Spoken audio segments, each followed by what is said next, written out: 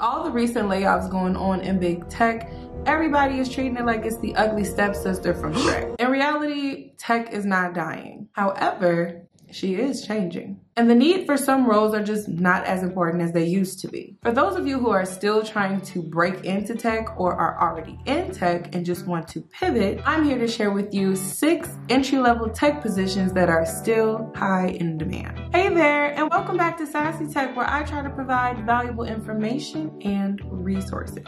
I'm gonna get right into it. The first job that I'm gonna mention on this list will definitely be tech sales. So tech sales is how I personally broke into tech. Let me go ahead and put my glasses on. So a tech sales SDR is like the ultimate connector. They hustle hard to find potential customers, reach out to them via phone, email, or social media, introducing them to tech products and services, and scheduling meetings for the tech sales team to help generate new business opportunities. Somebody who is highly ambitious and money motivated can definitely be considered for this position, with most entry-level positions offering around 65 to 80K, and further down the career path, you can make anywhere upwards of 100 to 250K as an account executive. Now, don't get me wrong, by no means this is an easy job. It takes a lot of grit and strategy to be successful. But for those who end up doing very well in the position, get paid very well. Some of the requirements needed may include great communication skills, familiar with CRMs, Google Suite, Slack, and Salesforce, and proven track record in meeting or surpassing KPIs. If you don't have relevant education or experience, you can definitely leverage bootcamps like Course Careers or Springboard, to name a few, to become more competitive in the market. Speaking of Course Careers, for the next 10 people who use my link and code, I will also be throwing in my Sassy Bundle. The Sassy Bundle includes resume review and feedback, top 20 interview questions, Course Career study guide, and a 1-hour video session with me where we do a mock interview and I answer any questions that you may have.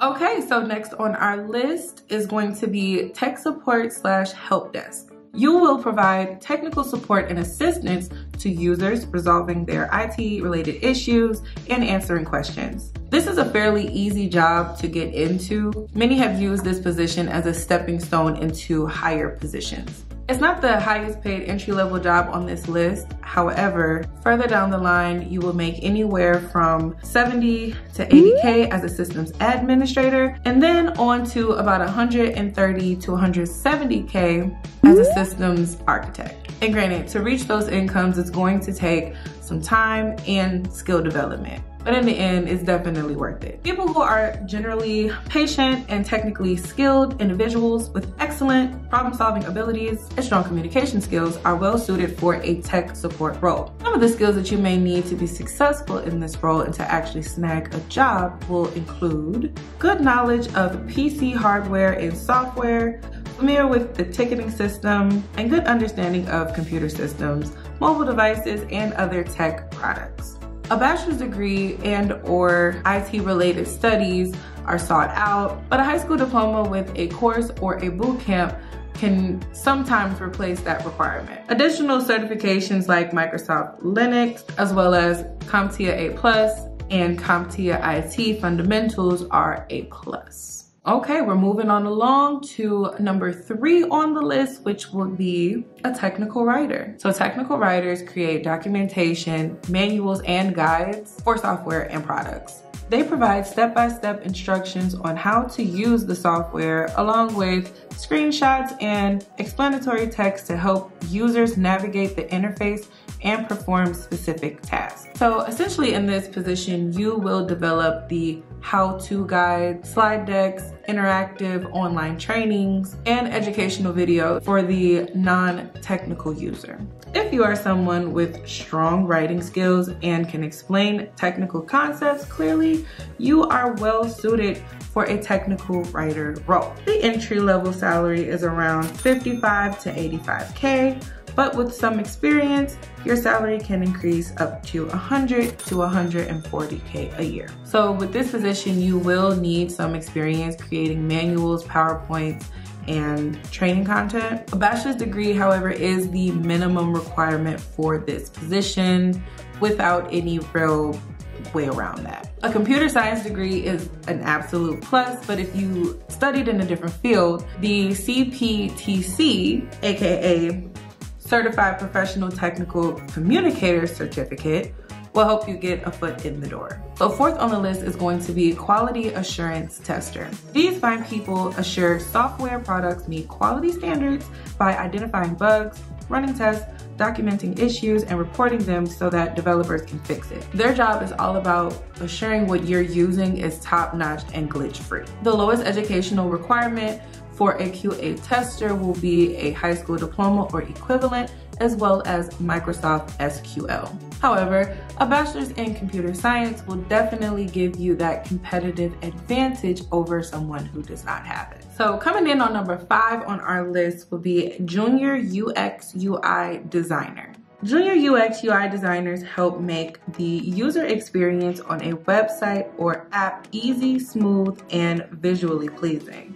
They are usually a part of a wider team to create layouts, mockups, and prototypes for web and mobile applications. UI stands for user interface, and UX is for user experience. So this role has grown over 23% since 2021, and there is no stopping this train. As more businesses become more competitive when it comes to user experience, this job will absolutely stay in demand for quite some time over the next few years to come. You may be a great fit for the role if you are a creative and empathetic individual with a curious mindset, strong attention to detail, aesthetics, and the ability to think critically about user needs. Expect to make anywhere from 60 to 80K in your first year, with a pay increase that can be well over 200K a year as you move up the ladder. As for the experience needed for this position, a basic understanding of HTML, CSS, and JavaScript, proficiency in design tools such as Sketch, Figma, and Adobe Creative Suite. Although a bachelor's degree in graphic design is, preferred, you can definitely learn how to become a UX UI designer completely on your own, like how some people teach themselves how to code, or there are many courses that will help you with skill development and even job placement. Last but not least, we have made it to job number 6, data analyst. So data analysts are like a detective of numbers, digging deep into data to uncover hidden patterns and to tell a story.